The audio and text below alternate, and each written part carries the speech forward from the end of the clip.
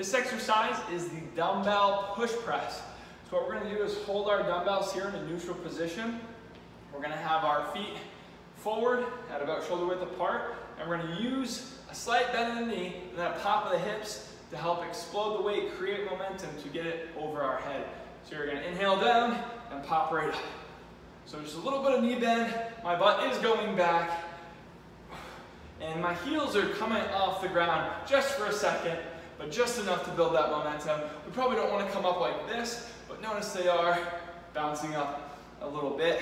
This can be used as a power exercise in the beginning of your workout, or it can be used in a finisher or in a cardiovascular type of workout. So that is how you do the dumbbell push press.